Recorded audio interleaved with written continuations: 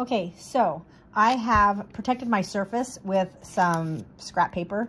It's actually the back of my Steam to Seam 2 that I use for all my applique, and it's on the back of my little rock here. And so I love it. It's like a wax paper, so nothing really sticks to it very much. This does a little bit, but you really don't need, you just need a scrap. You can use a paper towel even. But I do like this a little bit better because it's a smooth surface. So I want to add some shading to my rock to give it some dimension. So I've got a white Shiva paint stick here.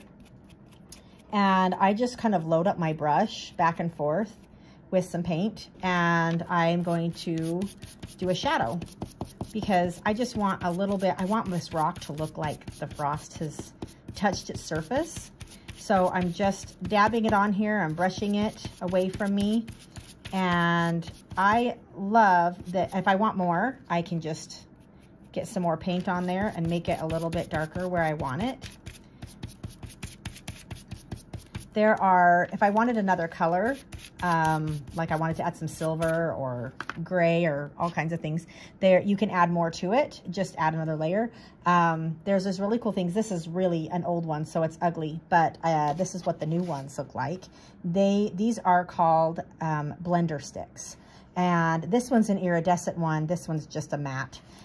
You can use it to blend your colors. So like this rock I did, it has a silver and a white in it, and I blended them together. I really found that I use it more on a project when I had like a green and a yellow, and I was mixing. All these colors they're just oil paint, so you can totally mix them to get whatever color you want.